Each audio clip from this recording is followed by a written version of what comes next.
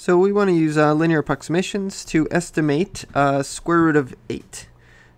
Okay, so remember, step 1 is to find the tangent line of the function. Now, my function, since I'm looking for square root of 8, my function is going to be square root of x. And remember that if you're not given a point, you have to choose one. And so the idea is that you try to get as close to the value inside as possible, making sure that it's a value that you know how to find. So, for example, for square root, near 8 that you can find is x equals 9. And so we're going to find the tangent line of square root of x at x equals 9. Okay, so we've done this many times. We find the derivative, which is 1 over 2 square root of x. And so the slope is f prime at 9. Notice how you're using always your easy point, the one that you know, and you don't plug in 8, the point that you're looking for, until the very end once you have your line. So derivative at 9 is 1 over 2 square root of 9, which is 1/6. Okay, so then we find the y-intercept. So I have y equals to mx plus b.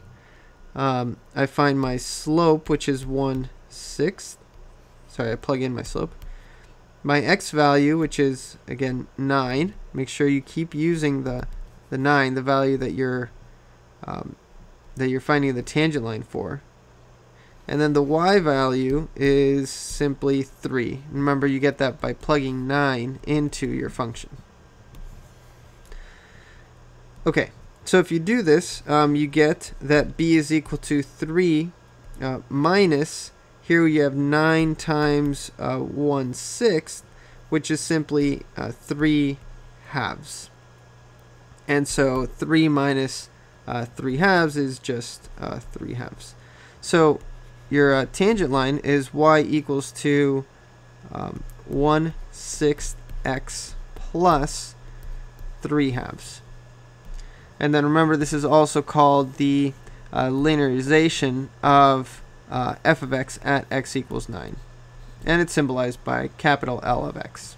But those are just symbols. It's basically the tangent line. So then we say that square root of 8 is approximately equal to plugging 8 into this function right here, so the tangent line. So I have 1/6 times 8 plus 3 halves,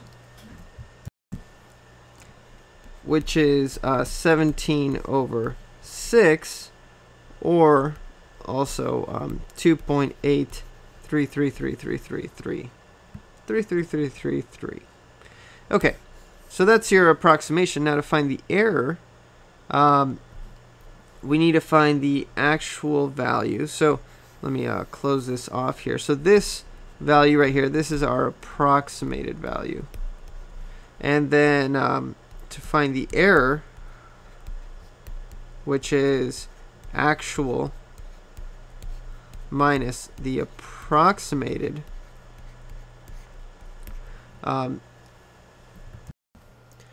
is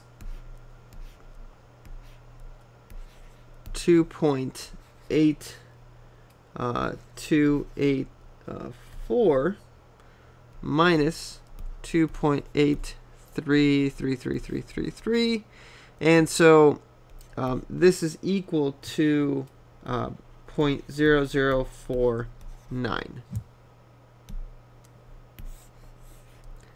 Okay, so that's the error, and then the percent error, remember, is, so the percent error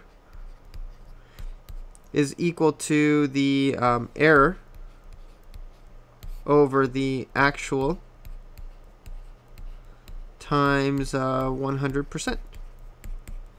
Okay, so then I've got 0.0049 over the actual, which is 2.8284 times 100, And that is equal to, drum roll please, 17.17, 35%. So pretty close. And that's it.